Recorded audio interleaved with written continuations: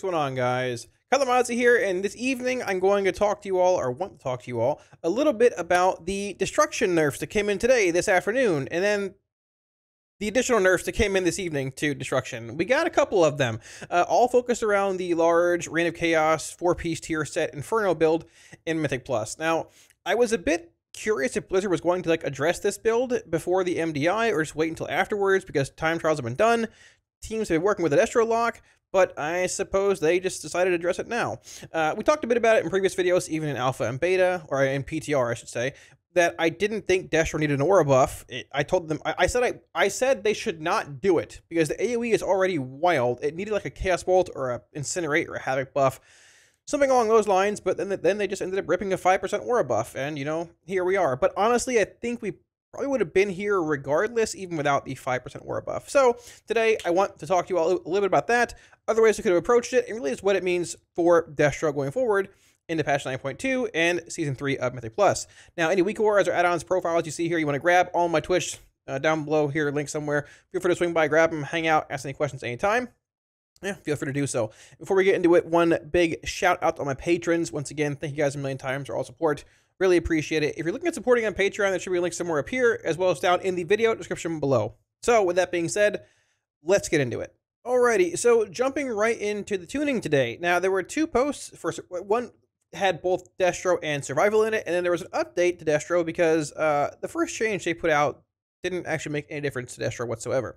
So, okay, just starting it off here, Destro Inferno, this is part of the first nerf, but they updated it. Now has a reduced chance for Rain of Fire to generate Soul Shard fragments when it deals damage beyond 5 targets. Now this number right here was initially 8. So they were trying to work in sort of like something along the lines of like a target cap for resource generation, and they still did. But in the second change, which is here, you can see they lowered it later on. I think what, like 4 hours later? I don't know, something like that. Who cares? Later on in the day, to 5 targets from 8 targets. So it's blatantly obvious that they realize the shard generation is probably the biggest issue, I guess egregious issue that Destro has right now.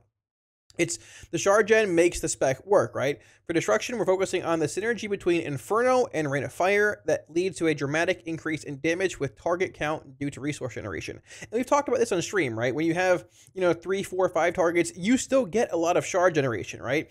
But when you have the 7, 8, 10, 12, 20, the huge pulls, you're just permanently sitting at 5 shards, and all you're casting is Rain of Fire, back to back to back to back to back, and it really never ends. Even looking at the actual Prototype Pantheon kill from a few weeks ago we talked about in a video. That's 4 targets. That 4 targets still hasn't been affected, by the way, and it's just permanent Rain of Fire spam over and over and over and over and over. And that's sort of been the issue, I don't say issue, but that was sort of the issue with Inferno and Reign of Chaos and Wilfrid's and everything back in Alpha of Shadowlands. They ended up, they nerfed Wilfrid's, I think they nerfed Reign of Chaos's proc chance and duration, and I know they nerfed Inferno at some point. It might have been a 9.0 or 9.1. or Rain of Fire. Something got nerfed that was also part of this spec later on. But the interesting part about this change, I guess we can read this first. After further investigation, we're revisiting our adjustment to Destro Warlock and lowering Inferno's target threshold to 5. We're finding that the synergy is still outperforming at 8 targets due to the resource generation, and by adjusting this, we avoid having to make changes that could affect Destro's lower target count output. Sure.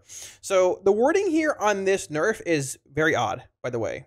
So initially when I read it in the middle of my hectic day today, I said, all right, they're making it, you'll generate full, shard fragments like you were with Inferno when this change was 8 at 8 targets still, and you generate less or have a lesser chance when you're hitting a 9th target or a 10th target. And then when they made the change to 5, okay, you're still going to generate the full amount of shards with Inferno and Rain of Fire when you're hitting 5 targets. And then when you hit 6, 7, 8, those, 1, 2, 3 extra will give a lesser chance to generate shards. But then I read it again, and I actually have no idea what they're doing. So it could be nothing really changed, and Destro is still pretty wild in AOE, or it could be that, so if you hit, let's say, 6 targets with a Rain of Fire, it could be you have, like I said, 5 targets getting hit by the, how do I word this? The 5 targets, 5 out of 6 targets that are getting hit by the Rain of Fire with Inferno Talented are going to give you that 20% chance to generate a Soul Shard fragment. And that 6th one might give you 10%, 5%, who knows. Or the change could literally be, if you hit 6 targets, all 6 targets give you a reduced chance to generate a soul shard fragment. We actually don't know, and this is like really odd wording from Blizzard, and it scares me a bit more here too when it says we're revisiting our adjustment and lowering the Inferno's target threshold to 5. That sort of makes me think along the lines of the latter example that I gave, where if you hit 6 targets, they're all getting a lesser chance for Inferno to generate shards. Now, we're going to take a look at a little bit later in this video about how Destro shard gen looks with 4 targets still. It's still pretty good with this build. But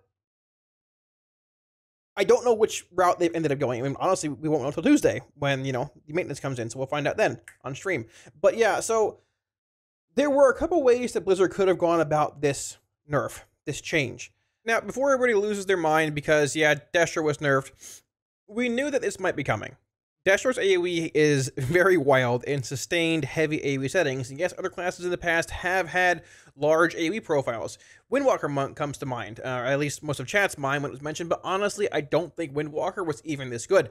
It's very, very excessive, and the fact of the matter is, you can build your own Infernal with a 4-set proc, even without your player bound Infernal, and have like almost the same value from one pack to the next. The actual build is still very strong, and still could be exceptionally strong at AOE, but not to the point where it's utterly broken. We don't really know. We got to see what happens on, you know, Tuesday. But I think the Inferno nerf is very, very good, and actually a very smart decision by Blizzard, you know, which is a polar opposite of buffing the spec by 5%. But regardless, I'm just half memeing, but I mentioned, like I said, in PTR videos, don't buff Destro with an aura buff Chaos Bolt, buff something, but here we are.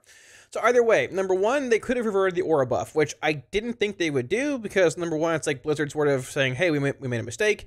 And number two, the aura buff did sort of address some issues that Destro had with single target and cleave, albeit the build with Soul Conduit was actually better than we thought it was when the tier set was changed, but that's something in itself. So the other things they could have done, number one is they could have just straight up nerfed the 4-set. They could have made it the 2 and 4-set. They could have made it every 12 shards, every 14, every 16, every X amount larger than 10 gives you an Infernal. For 8 seconds, 6 seconds, 4 seconds, they could have removed the Reign of Chaos part in the Infernal, but I'm very happy they didn't touch the tier set. Because the tier set, it feels bad having your tier set nerfed after you acquire it. And I think Blizzard actively tries to avoid that, or at least was trying to avoid that with this change. So nod to them for that. That's very good. Number two, they could have just straight up nerfed Reign of Fire, people were saying. But the thing with this build, I don't know what damage is this. This is not a current profile. But so the thing with this build is that, like, in heavy AoE, we'll look at it in a minute here, it's not just Reign of Fire that makes up your damage, the portion of your damage, right? Now, depending on the pack and how large it is, how many mobs are in it, it'll vary a bit. Reign of Fire typically is your highest damaging spell, but it's not like 90%. For me, like on average polls, I think it's like Reign of Fire is 35%. Immolation Aura from my main Infernal is like 20%.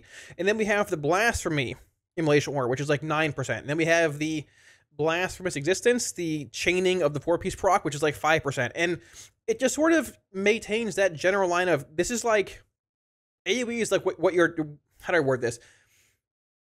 There's not one spell they could nerf, like Reign of Fire, I think, in a good way. Because, like I said, the AoE is made up by multiple things. Reign of Fire, your player bound Infernal, your 4-piece bringing Reign of Chaos with it, your 4-piece proccing multiple times, giving you Blasphemous Existence, the big purple AoE Infernal's, you know, AoE, Infernal Awakening, the AoE from it. So I'm glad they didn't nerf the 4-set. I'm glad they didn't nerf Reign of Fire. They could have also nerfed Reign of Chaos, maybe like reducing the actual duration of it here that the 4-piece gives, or giving you like a smaller chance to summon an Infernal based on your soul shards spent, because this build does dump a lot of soul shards. And like I said, you can just straight up carry a 4-piece proc without your main Infernal into a heavy AoE pack, and you almost have the exact same thing. Yeah, you don't have your main Infernal, but you can still put out hundreds of thousands of damage. And if it's a high enough key, you typically have your Infernal every single pack anyways if it's mass AoE. So I'm glad they didn't hit Reign of Chaos or Soul Conduit to a similar extent. And honestly, they could have hit Wilfred's as well. They hit Wilfred's, I don't even know where it's at, here we go. They hit Wilfred's during beta of Shadowlands. I think it was 2 seconds, I'm pretty sure, per shard spent. And this build was the culprit for the most part, because you'd have so many Infernals, like a minute and a half. I had a 45-second Infernal in a Tier Scythe a couple of days ago, right? That might be a bit excessive, but it didn't hit the like larger pieces of this build. They hit Inferno, but Inferno, and while it's a larger piece, they didn't completely gut it, right? But by hitting Inferno, they made it so that they hit the shard gen of it. So stay with me here. Less shard gen theoretically means less 4-piece procs. Less 4-piece procs means theoretically a lower rate of chaos uptime, which means, you know, theoretically less soul conduit refunds, which means theoretically less, I guess, less time shaved off your Infernal, which also less shards means less rain of fire spam. And it's one big just loop of synergy. I might even be leaving something out there, honestly. But higher, or I guess lesser overall random chaos uptime. By nerfing the shard gen from Inferno, they've theoretically nerfed every aspect of this build by a small margin, but not enough where it's like, oh, this build's gutted. So like, I think the targeted Inferno nerf is a very, very good change from them.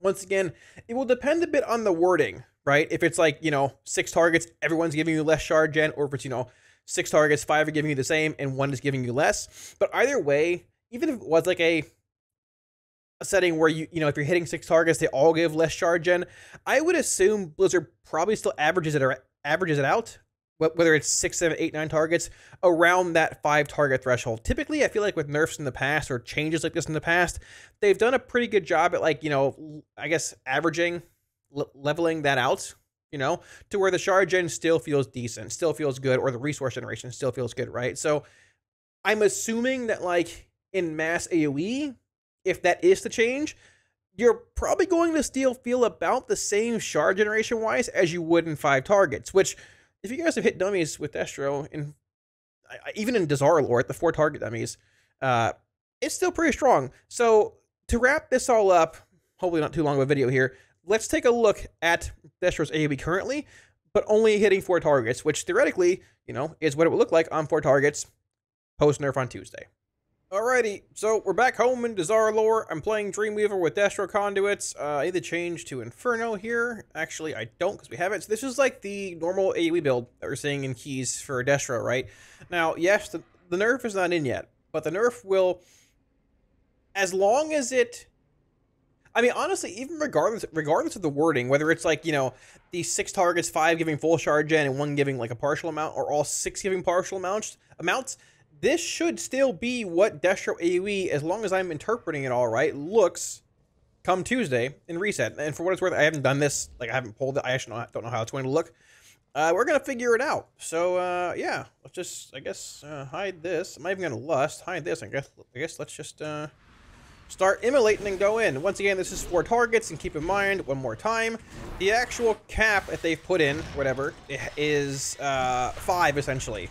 Like, the resource cap, however you want to word it, right? So there's 3 reigns, 4 is your Inferno proc, 5, throw a conflict rate in here, 6, gotta throw an incinerate in, 7, there's your other proc, 8, 9, 10, my immolates are falling, refresh 1, 11, 12, 13, refresh and immolate, 14, 15, we're at 50k now and 4 targets, 16, I'm over shard capping, 17, 18, conflict rate, 19, 20, 21, there's my other proc, 22. Let's try and chain this 23, 24 and see how short my Infernal is in 4 targets. Now, by the way, don't complain that this is going to get nerfed, because, hey, you know, this is like the 2nd nerf they put out, right? So they're not going to nerf it a 3rd time, right? All right. I don't know how many I've cast now. I've been in combat for less than a minute, 55 seconds right here. My Infernal is up. Let's see. It is up pretty much, well, now, with my 4-piece proc and my soul rot. Now I'm going to have a lot of shards here if I target the right dummy, and yeah, we're just going. So there's your 1 minute in combat Infernal in 4 target cleave. Yeah, not a lot really changes, you know? So, I mean, once again, you might not have the permanent shard cap at, I don't know, 8, 9, 10 targets, but for the most part, I was pretty much capped here. I had to throw in an extra conflict rate. I spread an extra immolate, give or take. Dude, like, I mean, I don't think you're crazy amount of changes with this build, right? Like, but I do think that it's probably been brought down a bit in the insane 800 target pulls you're going to see in the MDI and things. We'll see where it goes long term, right? Like I said, and this is why I think the actual Inferno nerf is good. It's see how Rain of Fire 35%, Immolation Aura from my Infernal, this is my player bound Infernal here, is 26%, 27%. The Blasphemy, this is our 4-piece proc, is 12.5%. Blast from its existence, this is the actual, like, when you have a 4-piece proc, the Purple Infernal active, and you cast another proc, it doesn't summon a second one. It just pulses like an AOE. So this is that, right? So you have like Soul Rots, whatever, but you have like 4-ish different abilities, 3, 4, 5, however you want to look at it, I guess 4, that make up the majority of this build damage-wise. I guess 3, really. Rain of Fire, Immolation from your Infernal, and Immolation from your Blasphemy. But in massive AOE, the Shard Generation nerf to Inferno is a nerf to Rain of Fire. Less Rain of Fire is cast. Immolation aura, in a sense, because you're not going to be casting your Infernal, theoretically, as much with the Shard you're going to be losing. A nerf to this, because less Shard Gen, theoretically, means less 4-piece procs, so less Blasphemy uptime, and to a similar extent, less Blasphemous Existence, I guess, damage, because you're not casting your 4-piece as much. So, I think the Inferno nerf is good. It's the best nerf Blizzard could have done. Hats off to them. It truly is, like, great without gutting Immolation Aura or Rain of Fire or anything. The build is still there. It won't be as strong in massive AOE. There might be times where, yeah, okay, you know, you have to cast Incinerate or 2 when you have all your Immolates up or a Conflict Rate. You might not be spamming Rain of Fire permanently, but then again, they capped it at 5 targets, and this is 4. So we'll see where it goes, you know, over the next few weeks. Once again, the MDI is around the corner. I doubt they want to completely gut the build before the MDI. So we'll see where it goes. Tuesday, we'll be streaming it, and we'll figure out how the AOE feels. It is fortified next week, too, which makes it, you know, even better. Thanks for watching, guys. I hope this video helped you all understand a bit more, maybe about the Inferno Destro massive AOE nerf today that, well, you know, came out twice, from 8 targets to 5 targets. Now, the good thing also is that they didn't actually like AOE cap Immolation Aura or Rain of Fire. They're trying to go about it once again through the Inferno changes, which is Shard Generation, which once again makes it so that every ability you're casting, you cast a bit less frequently, which means that they did nerf the build overall, but not to the point where one spell is just dead and you're back to playing Cataclysm or whatever. Inferno is still a very solid spell with this build. The 4-piece is still very strong. Still brings Reign of Chaos. Soul Conduit is still strong. It's still a good solid build overall when it comes to Mythic Plus, and especially heavy AOE. So let me know down below in the comment section, guys, what you think about these nerfs. I'm happy. I wouldn't say I'm content with them. I'm happy that Blizzard identified the actual culprit of the build for the most part, which I feel is mostly Inferno, and is taking steps to address that, not just, you know, blanket nerfing the spec or just gutting Rain of Fire or the 4-piece, because the 4-piece is really good. It feels great. You know, the Warlock community as a whole almost designed that on the forums after the initial 2-piece and 4-piece came out, and the build feels good. I like it. Destro is still solid, and really no real changes when it comes to rating. Maybe a tiny bit on some of the heavy AOE parses you've seen, like on the Hoovam and things, but for the most part, the build's still there. The build's still solid. And once again, any weak auras or profiles you've seen here, anything like that, all indeed available to you guys from my Twitch. If you want to swing by and grab it, link down below. Hang out, asking questions anytime. Feel free to do so. I stream 5 to 6 days a week. And one more time, I also want to give one huge shout out to my patrons. Thank you guys for all support a million times. I really appreciate it. If you're looking at supporting on Patreon, it should be a link up here, as well as down in the video description below. And while you're down there, hit that like and sub button. It helps out a ton. Thanks for watching, dudes, and I'll catch you all again soon on stream. Peace.